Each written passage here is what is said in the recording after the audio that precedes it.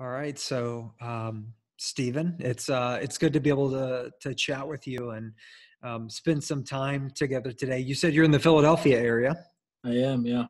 Yeah, and we were both, before we hit record, we were both just talking about some of the adjustments that we've been making over the last Right. week and a half, last 10 days or so, just in light of COVID-19 and everything that's happening in terms of the transitions that our country's workforce is making. Yeah. This is So yet another remote meeting for us. this is the norm. This is the Right. norm. And that said, if an animal or a child, which still qualifies as an animal, I guess, but Yeah. if anything pops into either of our screens, we're just going to continue Yep. to press on, right? We're Fair used to enough. that at this point. So you're relatively new to your role at Charity Navigator, and so I was excited to read some content that you had put out on LinkedIn in the last week or so, and really want to talk to you about the experiments and the things that you're doing at Charity Navigator. But at the outset, I'm really curious about your path. Yeah, sure. I've looked at your LinkedIn, but I want to know, like, give me your story. Talk to me about how Yeah. you got to the spot. Yeah. No, I appreciate the question. I've spent essentially my entire life in the nonprofit sector, with the exception of 1 year working overseas. And it has been a pretty varied path. So I feel like I've worked at any number of different types of nonprofits over the last many years, which sort of set me up for this gig with Charity Navigator in a way that was like a perfect fit in many ways. And so just a couple of highlights. I got into not only nonprofits but nonprofit technology because I wanted to sort of make a difference, like a lot of people.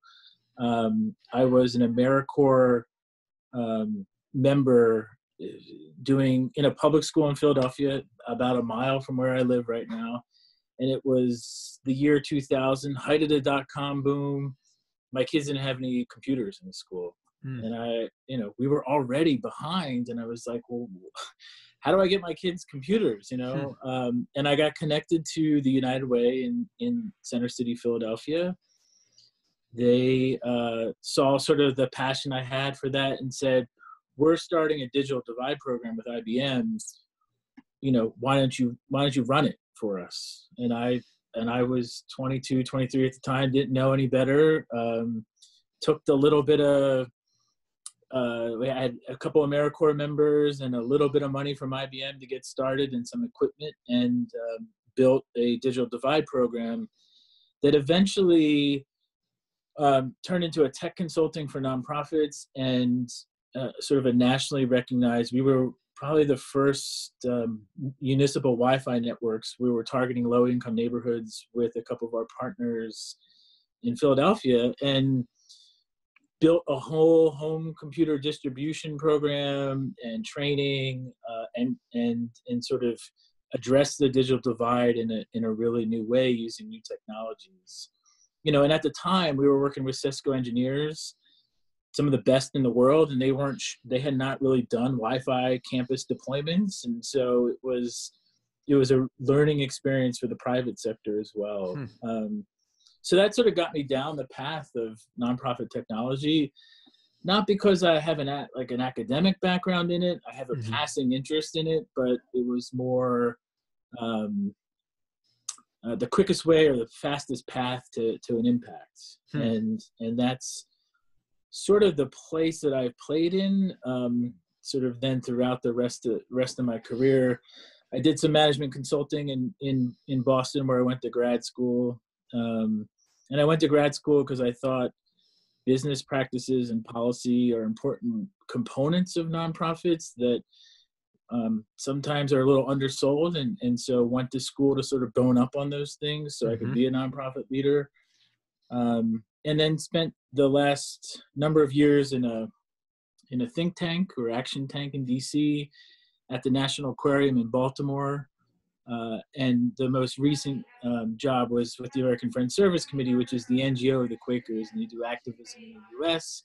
and peace building, sort of internationally, and they won the Nobel Peace Prize in 1948 for their peace building Hmm. efforts. And so they are drawing on a long Quaker tradition of listening and community building and wanting and striving for peace. And so all that journey brought me to Charity Navigator. All that nonprofit experience, I feel like I'm leveraging now in this position. And it's a new position. This is It is, a yeah. first for Charity Navigator. Why don't you take a minute and explain the Sure. role So that you're it's in?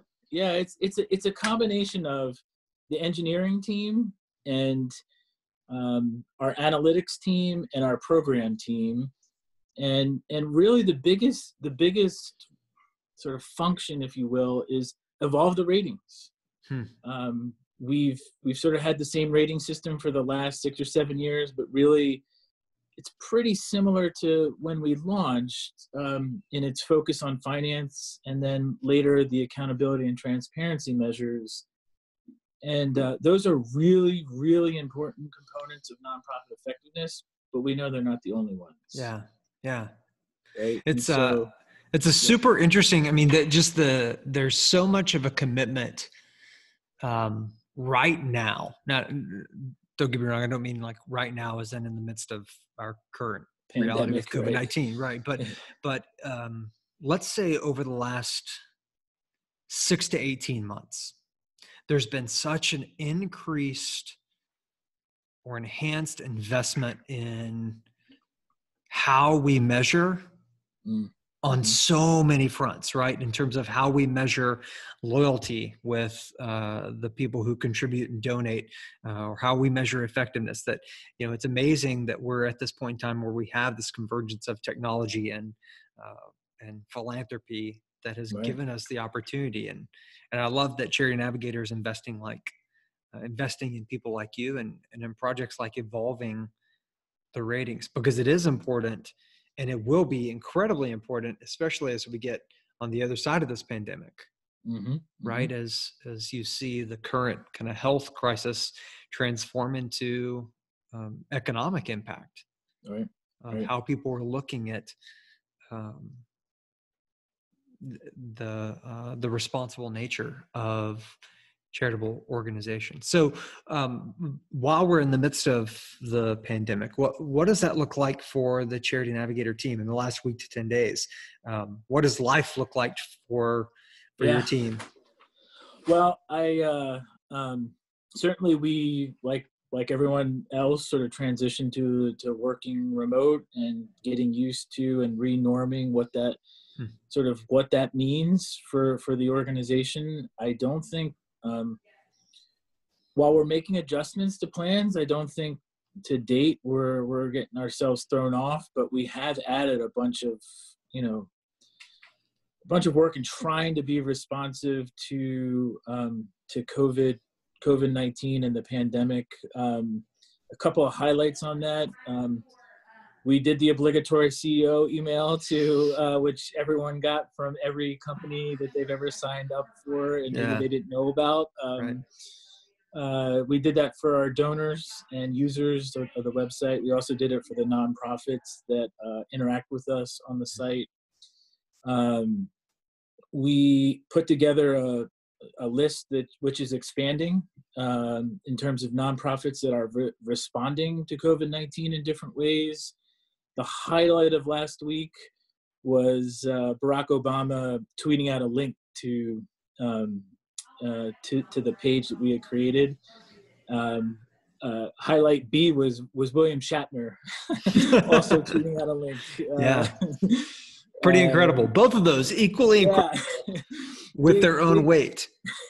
Big gets, maybe with different audiences, and so we're really proud about sort of the public service we can provide in connecting donors to information that's relevant and nonprofits that are responding. We're going to do this Friday at noon. We're going to put something out either tonight or tomorrow. We're going to do a webinar, sort of a donor town hall, and allow donors who use the platform to sort of hear from folks, hear from a couple institutional funders and who are sort of headlong in the game, perhaps even the Gates Foundation, and hear from some individual nonprofits that are responding, and just sort of helping donors sort of make sense of what's happening, and invest their sort of what could be more limited philanthropic dollars even more wisely, more intelligently. That's great. That's great. I assume that folks can ultimately go to charitynavigator.org, find information about that town hall as the Yes. information gets put up. Okay, we'll be sure Yep.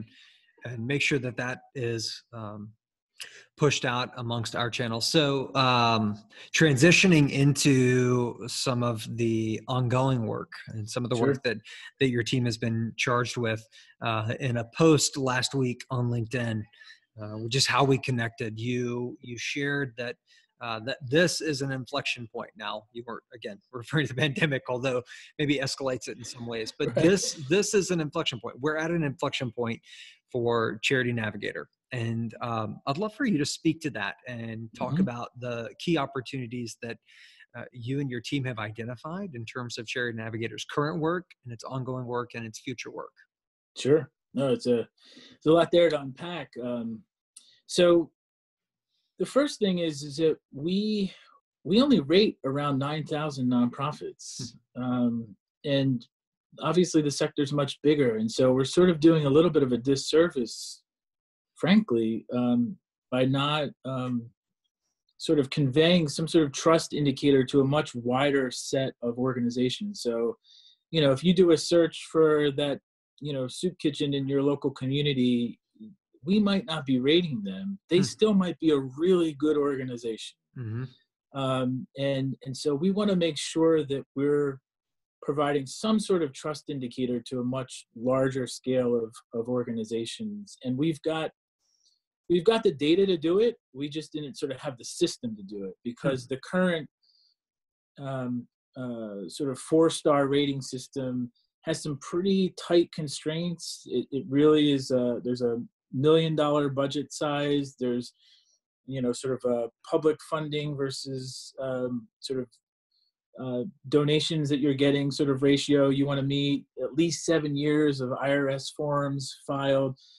Those things are really important to that rating system, and so we're sort of putting that aside to conceive of a new world where we're conveying trust to a much larger scale, and we're looking at other aspects of nonprofit effectiveness, and rolling out new measures on some sort of consistent basis.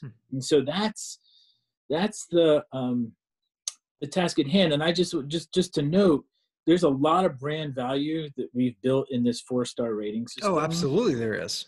And we know a lot of development operations of nonprofits really leverage that, rely on it. And so we know we've got to disrupt ourselves, but at least for now, we did not want to disrupt the nonprofits that are using that system for their fundraising. Yeah. If that makes sense. No, it totally makes sense. So that's sort of like, that sort of sets the stage. And so now we're conceiving of what are the types of things that we want to talk about, or nonprofits the way they want to talk about themselves and their effectiveness. So we're thinking about things like reputation. We know social media is really big right now. And so how are nonprofits being perceived, and how are they engaging their audiences on these new channels? We want to be looking at that. We are obviously program impact. That's sort of the holy grail of measurement, as you were talking about how we're thinking about how we're doing more measurement in the sector. So that's obviously a component. We've done some experimentation around that, and we're going to do more. It's a tough issue at scale to wrap our head around. How do you compare apples and oranges for organizations that have different missions, and but say something to the donor who's trying to make sense of this, about what kind of impact is the organization making in the world? How are they delivering on their mission? We're also thinking about equity, diversity, and inclusion as a set of measures that are really increasingly important, especially from institutional donors who have a big emphasis on it. We're also, thinking about things like leadership and strategy and people, and and volunteers, and how do we sort of quantify all that into a measurement system. So it's really, as you can see, sort of the full scope Yeah. of what a nonprofit's engaged in. And we're really humble about this at the outset. We want to be engaging the sector and helping us think through these issues. We want to engage subject matter experts in each one of these fields to help us get a little bit more grounding where we don't really have the expertise, and that we know it needs to be done, and so we want to catalyze that, and we're approaching it from a perspective of being agile, knowing we're going to have to make changes, knowing we're going to make mistakes, and being in a position where we want to iterate over time, and grow and change and evolve. I think that we've seen the necessity of communicating effectiveness and the necessity of communicating impact becomes so much more increasingly important. I reflect a lot on conversations that I have on a study that we had done about a year and a half ago now, after December 2018, and giving had not reached the potential everyone thought it was going to. And then, in subsequent December this past year, it rebounded. But in a survey and a study to people who give to 4 or more organizations annually, after December 2018, the primary reason that people said that they didn't give, of which 1 in 5 didn't give, was that they didn't feel a connection. And many times that connection, when you press into it, one of the things is that they want to prioritize organizations where they can see the best impact. So no longer is a badge the only way to articulate your impact. And to your point, no longer is the traditional or the current 4-star system the only way to measure impact. That's right. Yeah. And so it's, it's a super interesting project, and a massive project. How can folks participate? How can nonprofit decision makers be involved in this process, or provide feedback, or integrate with you and your team along the way? Yeah, great question. So a number of ways. One way is we've got a blog series, as you noted, and we're gonna, as we go through the process, be as transparent as we possibly can, and be sort of receiving feedback on that channel, receiving feedback on the social channels. We connected on LinkedIn. Yeah. I'm anticipating that we hear some feedback beyond that on that channel and others. We have done a number of interviews. We're going to be standing up an advisory board, and there'll be an application process for that. So we want to have some formal structures in place as well. Ultimately, we are also going to be expanding our nonprofit portal to a much larger swath of nonprofits, because a lot more nonprofits are going to be rated, and so there's going to be opportunities to participate with us within the nonprofit portal that we have. And then finally, we're going to be making conscious efforts to be reaching and touching as many folks as possible as we launch this first indicator, which is really sort of a basic organizational health check metric. We're going to be doing webinars. We're going to be listening to folks in those webinars and afterwards, and asking people to participate. We've got a little survey on the site now, and it's at the end of the blog. We've already had 650 responses in a week, so awesome. We know people are interested in what's happening. And if you take that survey, you'll get a sense of, we're thinking through the visuals of the system, what's really important to you in terms of how you think about a nonprofit before you make a donation. So there's going to be a real mix of sort of listening on different channels, quantitative analysis, engaging experts. I think we're trying to be as comprehensive as possible in our listening and sense making. Yeah, that's fantastic. As you've gone through and identified the requirements today, knowing that they are bound to evolve, Yeah. what sense of timing do you have around this project and when we would see a baseline of a new rating system in the market? Sure. So we're going to go to for each one of these measures, we're going to do a beta, sort of a closed beta, engage the nonprofits that are that end up getting the rating, listen, and then sort of launch it publicly. And the idea is every 3 to 4 months to do a new indicator. And then also be doing revisions to old indicators or indicators we've previously done on a similar, sequencing. And, the idea is that at the beginning of May to have this baseline basic organizational health check that's really a little bit more of our bread and butter around finance and accountability and transparency. Mm-hmm. It was something we developed to, as I'm saying, to provide some trust indicator to a much larger set of organizations.